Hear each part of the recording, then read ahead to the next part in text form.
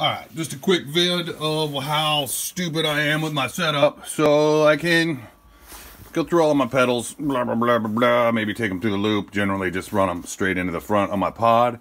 And then I take the effects loop out, and I come over here to the board, and I come into this channel, and I take the XLR out, or the main outs, and I come into these two channels. Those are my main tone for the PA. And then I bounce those over to these two channels so I can throw a little different EQ on it if I want to.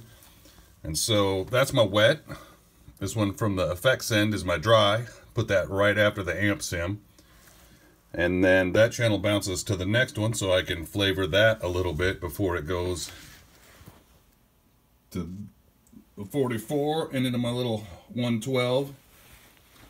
And I've also got all the monitors patched in to run over here to the Harley Benton so I can do my dry in stereo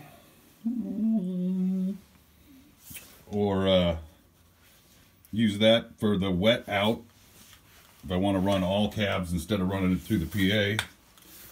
And sometimes you just gotta hit stuff.